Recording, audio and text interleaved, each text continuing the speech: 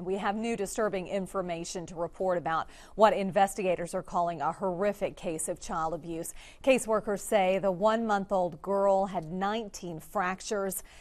Faith Mason of Port Arthur is in critical condition at Texas Children's Hospital. She's on a ventilator. KFDM's Ashley Gaston has been following the story. She has an update on the baby's injuries and the investigation. Ashley.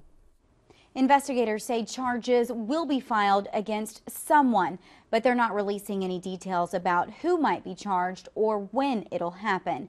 Detectives met with the district attorney's office and Child Protective Services to talk about which charges should be filed.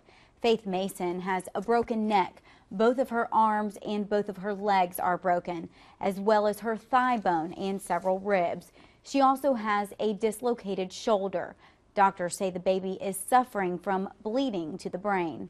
Port Arthur investigators say they've been working around the clock to figure out what happened and how long the child has been abused.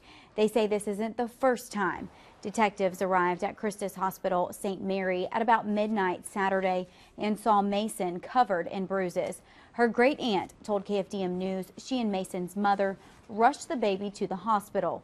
The great aunt said the baby was at her apartment, Lakeview Palms, in the 5200 block of Gulfway, when she noticed the baby wasn't acting like herself.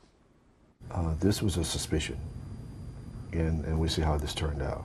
But just call in case you see something within the family, somebody else's family, that's not quite right. Call us. We don't mind. That's why we're here, and hopefully we can thwart or hold off something like this happening again to some other baby. CPS said it's important to call the abuse hotline number at the first sign of abuse. The number is 1-800-252-5400. Reporting live in the studio, Ashley Gaston, KFDM 6 News.